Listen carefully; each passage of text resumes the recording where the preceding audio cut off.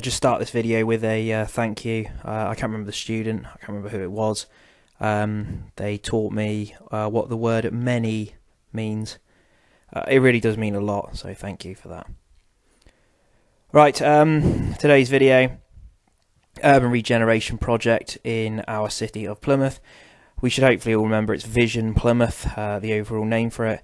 We'll answer those 2 bullet points in this video. Before we get into the regeneration itself, just going to show you this line graph. Is the population of Plymouth through time, obviously missing the x-axis there, which should say date. Hopefully you can identify since 1801, obviously the population of Plymouth has increased, although there have been fluctuations and also areas of decrease within this graph. Just to point out, you've got a massive spike here from about 1901 to about 1910. A massive increase in the population of Plymouth, which then declined quite severely due to World War I and the posting of people abroad. Since that time, we've also got another little decline, just to make you aware, for the Second World War, around about 1941, really a nice place to drag up and see that decline. Since that date, although there has been a decline in the late 80s, early 90s, Plymouth's population has increased from the population that it was at the end of World War II. Today the population is about 260-ish thousand, so you can see that trend has continued to increase into 2018. The city's redevelopment plan, or the hope, is to raise the population, I should say, up to 300,000 by 2030. So the population of Plymouth at the moment is increasing, although in the past it has fluctuated. We will certainly be talking about this with the graph in the early mid-90s with this decrease in this video. As I already said, your regeneration project or redevelopment project is Vision for Plymouth. Keyword there, it's called a regeneration project. Remember, regeneration means to maintain existing structures but to change or improve the usage of them. Really, this should really be called a redevelopment project on the basis that there is wide-scale removal of buildings and rebuilding. For example, Drake Circus will come into in a moment. So just be aware, although it's called a regeneration project, technically it's a redevelopment. The areas in red on this map are areas that are earmarked for redevelopment or regeneration throughout this project. For Vision Plymouth, you can certainly see it's a city-wide project, a whole range of different activities to take place here. We'll go through the range here. Second bullet point, your shopping centres, a cruise terminal, park and ride, etc. There's the idea to raise the population to 300,000 by 2030. Your top bullet point, it's a top-down redevelopment. What that means is it's local government-led. It's not the residents doing it themselves, as you may well have seen in the Dharavi example in Mumbai. This is a top-down redevelopment, but private industry there. Now, private industry is a business, essentially, one that's doing it to make a profit. These are the driving forces behind this change for Plymouth, this redevelopment of the whole city. Final point there, the scale of regeneration or redevelopment taking place is second only to the post-war reconstruction period, following on from the Blitz that hopefully you've seen in the first video. So one of the big questions a spec asks is, why did Plymouth need redevelopment? Hopefully you did this diamond ranking activity once upon a time in your books. If not, I've put it up on the board anyway. Plymouth throughout the 1990s faced a number of social, economic and even environmental challenges, and as a result of that, that's what's led to the need for redevelopment. Taking these numbers in turn, if we start with number 1, it actually links to several other ones. A decline in the defence sector. Jobs in Devonport and the rebuilding of submarines, as an example, began to decline in the UK as a whole, but it particularly hit Plymouth during the early 90s. As a result of that, you start ending up with high levels of unemployment. Those previous employed people have lost their job, and therefore you have high levels of unemployment, which is obviously a real negative for the city. People out of work will inevitably have less disposable income, therefore they're going to spend less in the local economy, and therefore you have that knock-on effect of businesses closing down. Furthermore, people being out of work obviously links to number 2, difficult to attract private investment, and 3, the low levels of entrepreneurship. People looked, just before I do that, entrepreneurship is risk taking. In this instance, it's opening a business as an example. When businesses look at Plymouth in the 1990s, they see a large population out of work. At one point in the early 90s, it's estimated to be around about 30% of people in Plymouth are not employed. With that as a figure, businesses are put off moving there on the basis they don't believe they'll make any profit, as the people of Plymouth don't have enough disposable income to spend in the shops to keep them profitable. And as a result, we end up with your initial point number 1 leading to 2, 3 and 4. Slightly separate is number 5, growth of regional airports. In the early 90s, in the mid-90s, airports like Newquay and Exeter began offering more flights. I certainly remember getting a flight to London from Newquay Airport in the late 90s. And as a result of that, people from Cornwall, your 500,000 residents of Cornwall, would actually jump on a flight and fly to London to do shopping rather than go to Plymouth, and as a result that would further decrease the income of the city. Low incomes and low skills, again, links to people being out of work. Number 7, poor transport links, congestion into the city. This is a real issue, actually, for many cities across the UK. The transport links were essentially not changed from beyond the 1960s, and the increase in car ownership during that period of time meant that the city became very, very congested. A congested city and a poor public service image of the buses that I'll come to later in the video simply means that people didn't travel to Plymouth. They wouldn't go shopping in Plymouth, and as a result of that would not spend in the city. Number 8, urban decay. Now this one is actually almost the end point of the first 7. Urban decay, remember, is where areas of city fall into dereliction. It applies in the CBD, but at Devonport as well. People not shopping the CBD means businesses close, they move somewhere else, and as a result you have an empty shop. If businesses don't believe that there'll be enough shoppers, another business won't open in that shop, so the area becomes vacant. As a result of a vacant shop, it's more likely to get vandalised, graffiti, etc., on the basis that people are less likely to prosecute, and as a result of that, the area quite quickly becomes an area which is an eyesore and falls into decay or dereliction. Outdated and ugly CBD architecture. This is a revolutionary CBD in the 1960s. However, by the 1990s, the utilitarian architecture could arguably be putting people off the city, and as a result of that, people don't shop in the city, and it becomes another to number 8 there. If you were to get a question regarding Plymouth's need for a redevelopment or the aims of redevelopment, I think urban decay is a really nice one to pick, as it's almost like the end point of the other 8 factors up on the board. So Plymouth, real challenges in the 1990s, socially and economically. That's why you have development of the city. Just to show you this concept of urban decay, Drake Circus, not as you know it, is the top 2 images here in 1995. Hopefully you can identify that this area is a dark area. You've got stagnant puddles of water, you've got quite an ugly architecture, and the businesses here are really struggling to get enough footfall. Shoppers are put off this area because it's dark, they don't feel safe in the area, and as a result of that, you get more and more businesses closing down. We see a number of empty shops there. Furthermore, it's very difficult to advertise this area. I mean, look at the image on the right. It's not something you can sell as a shopping district, as a vibrant area, because the buildings are very, very, very ugly. And as a result of that, people simply aren't going there, and the businesses and the shops are closing. Looking at Devonport below, this is your inner city area. This is just the image, just to show this is kind of like utilitarian architecture. It's not there to look pretty, it's there to simply do the job. And as a result of that, people don't necessarily treat the area as well as perhaps they would do with a different type of architecture, and the area becomes run down quickly. The council also has a lack of money at this time due to a fall in rents coming in from the CBD and a fall in tax being paid by CBD businesses. It simply doesn't have the money to invest in things like paint jobs here or services to cut the grass back. I mean, we've got a very, very, very large weed growing out of the pavement, what appears to be a weed growing out there, and the area just falls into disrepair as a result. The roads become damaged and they don't get filled in, as is another example. So Plymouth really struggling in the mid-90s through this problem of urban decay. So the Vision Plymouth scheme starts really in the early 2000s and then really picks up pace recently, actually. The 4 aims, or 4 projects we're going to study there: Drake Circus, Park and Ride, Ocean Gates and the Bickley Eco Homes. If you get an exam question on a redevelopment, it's very, very likely to ask you to evaluate or discuss, or to ask you to what extent it has been successful. When we consider a redevelopment, we always have to try and consider what the actual aim of the 4 projects were, and then we can work out if it was a success or not.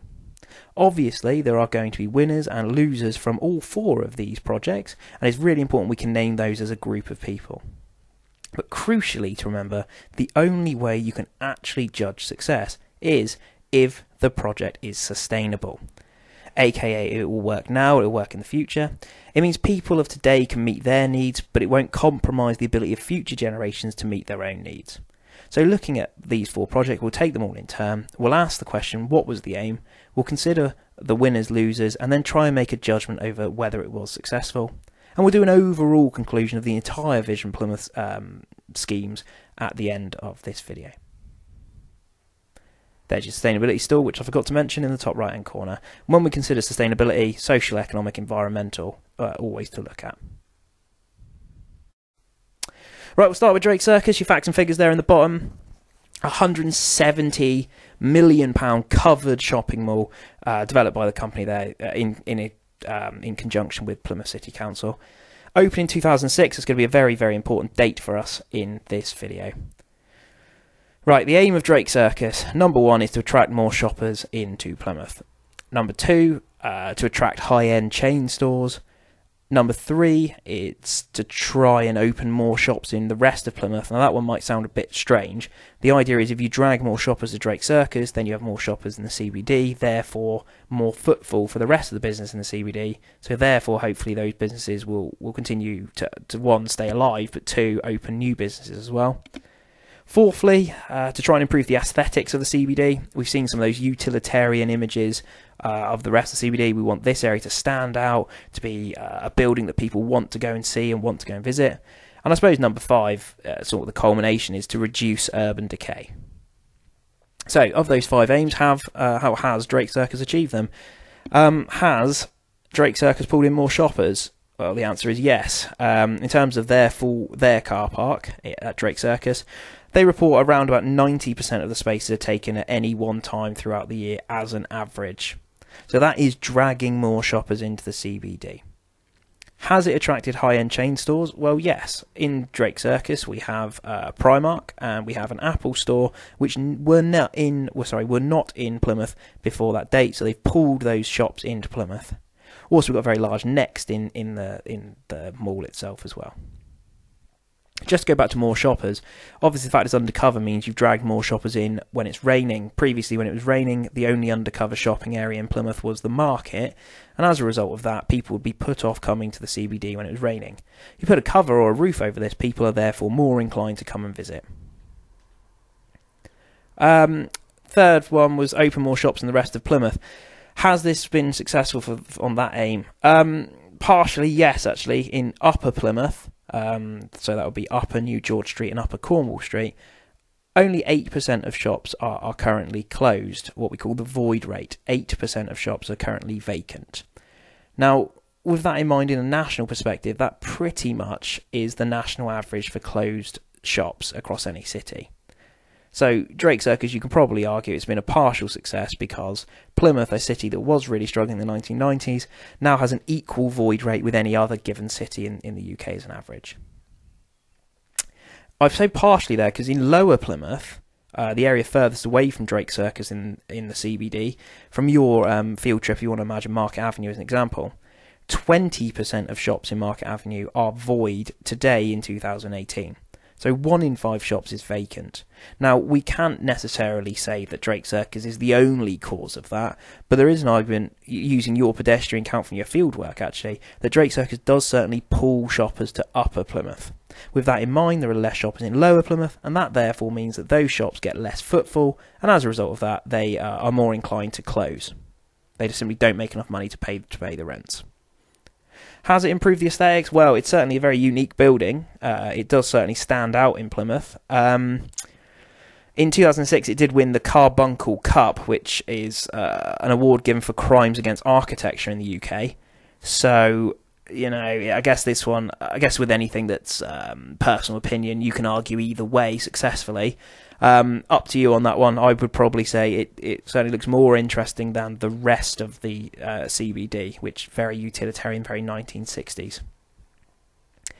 Has it reduced urban decay? Well, partially, yes. In Upper Plymouth, you'd probably argue it has. It's an interesting looking building, and the void rate is equal to any other city in the UK.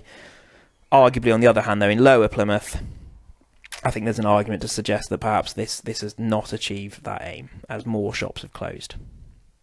So who are your winners from Drake Circus? Your winners are your residents of Plymouth for two reasons, really. One, there's more jobs created in Plymouth. Any name job here, security guard, cleaner, shop assistant, managers, all of those jobs have been created in Plymouth. So therefore you have less unemployed people, or less NEETs if you'd like to give them that term. That therefore means they have more disposable income and more access to opportunities, e.g. spending within Plymouth as an example, so a higher quality of life. It also massively improves the quality of life of the business owners in Upper Plymouth as well. Those people now have higher footfall, they have more money being spent, which means that the business has more disposable income, and as a result of that, they can reinvest in their service. The council as well, on the basis of that, the council are also big winners because of the increase in taxes and the increase in rents paid in Plymouth when we compare to the 1990s. That therefore means you could then argue that the residents of Plymouth win as well on the basis that the council can reinvest more money into the aesthetics of the CBD. Right, the losers. You could probably argue the residents during the building. There was a lot of noise and congestion. If there's congestion with trucks going to the area, that reduces the residents' leisure time, therefore, because the journeys will be longer, therefore reduces access to opportunities, e.g., going swimming, so therefore a lower quality of life. Shop owners in Lower Plymouth, particularly Market Avenue, another group of people you could argue are your losers here. They have a reduced footfall on the basis that Drake Circus is pulling people to Upper Plymouth, and therefore their shops make less money, they have less disposable income, they have less access to opportunities, e.g. reinvesting in their business, so a lower quality of life. Now the big question then, is it sustainable? This is the awkward one. In terms of the state of the high street in the UK and the advent and the increasing popularity of internet shopping, there is an argument that any city centre redevelopment is potentially unsustainable now, on the basis that every city across the UK is seeing a decline in footfall on the basis that more and more people shop online. With that in mind, you could actually argue that the future is uncertain for Drake Circus. However, at present, it's certainly meeting its objectives for the most part. So you can argue either way on that point. There's number one done, that's Drake Circus. Move on to number two, which I believe is the Park and Ride. Yes, it is. The Park and Ride, I said we'd mention the buses here. The buses in Plymouth in the early 90s, or mid-90s and late 90s as well, really, had quite a poor reputation for services. They were uncomfortable, they were damaged, they were out-of-date buses. With that in mind, the Park and Ride scheme extended in the late 90s also introduces a fleet of new buses in 2006 to try and encourage people to use it. The buses, just to identify what they have security cameras, they have leather seats, they have Wi-Fi, they have USB charging points. It's any way whatsoever they can try and get people to use these buses. Now, the aim of this project is to attract more shoppers to Plymouth city centre and to also reduce congestion. Congestion, a big challenge, remember, that the city had in the early 90s. So let's have a little look at this. Have we achieved these aims? Has the Park and Ride attracted more shoppers to Plymouth on the basis they can park in one of the three terminals you can see on the board here, one in the north, one in the southeast, one in the southwest? They can park easier, jump on the bus and get in more conveniently. Now, has this system worked? Well, it's difficult to say. There's certainly more shoppers in the CBD of Plymouth than there have been in the past. However, how much of that we can say is actually the Park and Ride is difficult. But we can certainly argue yes, because there are more shoppers. How much the Park and Ride's contributed, that's debatable. Has the Park and Ride reduced congestion? Well, yes, actually. In the inner city, there's been a 4% reduction in traffic since the Park and Ride was introduced. That really is a real achievement here, that it shows that people must be using the Park and Ride on the basis that there are less cars on the road, but yet more people are going to CBD. So that is a real success of the project. However, it's only a partial success when you consider the congestion in the suburbs has actually increased by 9%. People trying to access these bus terminals have actually congested the roads in the suburbs. So actually, in terms of reducing congestion, it's a partial success, yes, in the inner city, but actually the opposite effect in the outer city or the suburbs. So who are your winners? Your commuters, firstly, they have faster, cheaper travel on the basis that they no longer have to drive in the CBD and pay for parking. They drive a less of a distance and pay a relatively cheap fare to jump on the park and ride bus and take them into the CBD. So your commuters are big winners. Furthermore, they can actually work on the bus now, so they're more productive, you could argue. You could argue they have more leisure time on the basis that they get more work done on the way to work, which previously, when they're in the car, they simply wouldn't have been able to do. Another group of people who win, other than commuters, is other road users in the inner city. They might be people who are leaving the city centre in the morning, as an example. 4% less traffic means faster journeys. It means more leisure time, more access to opportunities. Just always name an example with access to opportunities. I know, going swimming, and therefore a higher quality of life. Your negatives, there are losers here as well. Your residents in the suburbs are big losers on the basis of more congestion. Their journey times will be slower, so you just flip the opposite one there. Less access to opportunities, e.g. going swimming. The other one is going to be very noisy out in the suburbs now, whereas previously that wouldn't have been the case. Now we have more traffic and a bus terminal that opens at around about 7 o'clock every day. Very noisy, less likely to have a lie-in, more stressed, less comfortable, a lower quality of life. Now the one that I'll throw in just before talking about sustainability is the cost. Per day, the park and ride in Plymouth loses £837 a day. That is a huge amount of money when you consider it over a 10-year period. As a result of that, the argument is that, quite simply, that this is a loss-making project.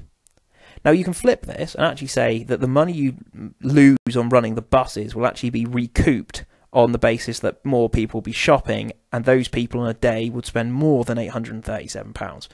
However, the bold figure, the black and bold figure here, is an £837 loss a day.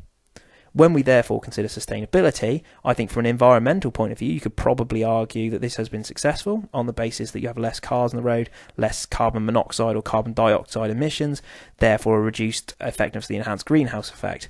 Socially, again, you could probably argue this has been successful, as people may well end up with more leisure time, although don't get me wrong, you're going to have groups of people that may actually end up with less leisure time, like the people living in the suburbs. But probably for the majority of people using the inner city, that they've probably benefited. The big negative, and this is probably why you can argue it's not sustainable, is the economic loss. So has the park and ride been successful? Yes, environmentally, yes, socially, but possibly not so much economically. Part 3, Ocean's Gate, the UK's first marine enterprise zone. Marine meaning related to the sea, obviously. An enterprise zone, what that means is it's a zone where you're trying to encourage businesses to open. You have a reduced tax, you have a low rent for the city council here. The area is built on its former Ministry of Defence land. It's in Devonport with deep water access. Real key there is the deep water access. That's the reason Ocean Gate is here. You can get directly out into the ocean very quickly. The site itself is built on 35 hectares of land. So what's the aim of Ocean Gate? Well, Ocean Gate is going to try and reduce urban decay, as all the other projects are going to try and do. You're going to really try and keep those skilled workers from Plymouth University. You're going to try and keep your graduates in the city.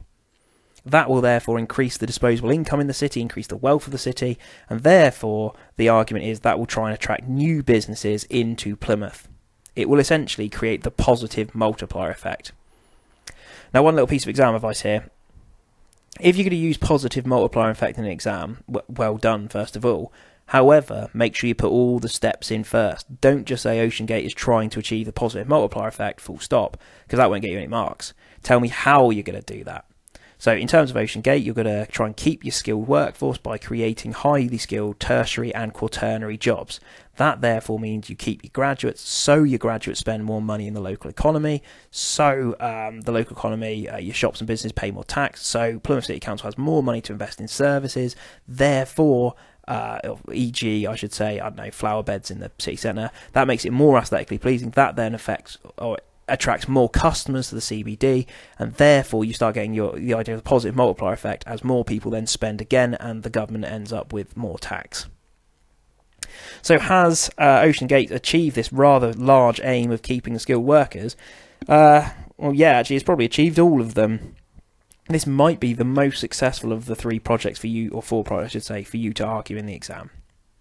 Just to start with, this is built on a brownfield site, so straight away you've got an environmental argument here that you're not building a greenfield site, you're not destroying habitats, and as a result of that, your dormouse, as a lovely example there, is not affected. The food web, the ecosystem, not affected. It is going to keep those Plymouth graduates. The best evidence of that is within the site there's going to be 1,000 new flats added to the area for essentially for these highly skilled graduates. If you can keep your graduates, they are going to spend in the local economy, and that's what you need. Plymouth don't need a return to the 1990s of low skills and a high unemployment. With that in mind, your graduates stay, particularly those doing marine biology and oceanography, they are going to have those highly skilled jobs. It's going to benefit the other businesses, both in Devonport and also the CBD as well. Now, there are some negatives. You've got to have increased traffic into Devonport and more congestion, and you've got a question of environmental sustainability on the basis of more boats using Plymouth Sound, that deep water access, and the potential for the interference in the marine ecosystem. However, I think that was probably negated on the basis that these are the experts who are going and using this, and on that basis, actually, you'd hope that they're going to be considering sustainability in every action that they take. So I think, in my opinion, Ocean Gate is a great project. It's certainly one that I'd be using in the exam to argue that this has been very, very successful with Plymouth, keeping those graduates in the city. Okay, the final section of the Vision Plymouth redevelopment project that we're going to look at is the Bickley or Rowborough Eco Homes. These are located on the Green Belt, north of Plymouth, about 6 miles from the central business district. In total, including apartments, this is going to have 85 plots when completed. Some of the features there of the houses up on the board, I'll talk through a couple of those in a moment.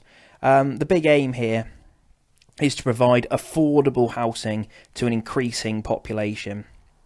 Remember, by 2030, we're considering or estimating that 300,000 people are going to live in Plymouth.